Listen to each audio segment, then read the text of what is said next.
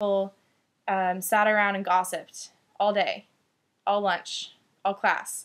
And my senior year, after 6 years of that, I went to a 7-year school, I really started to realize that I didn't have to do that. I could be friends with these people without having those conversations, and I could find other friends that I could have different conversations with instead of just talking about other people and saying things that probably weren't even true. So my senior year, I started to speak up, and I think that's really important to do sooner, and I wish I had. But when your friends or your boyfriend, your parents, I don't care, when someone starts saying something about someone else, let's say, oh, Stacy's cheating on her boyfriend, you don't know if that's true.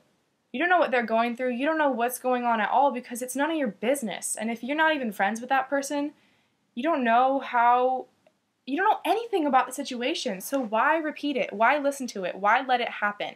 Say something now and stop it where it starts. You can just change the subject. You can speak up for the person. You know, it could be as simple as, hey guys, we don't know what's going on here. Let's talk about something else. Or if you don't want to get into it that far with your friends, you can just say, what do you want to do for lunch? What are you guys doing this weekend? Just change the subject and make it stop.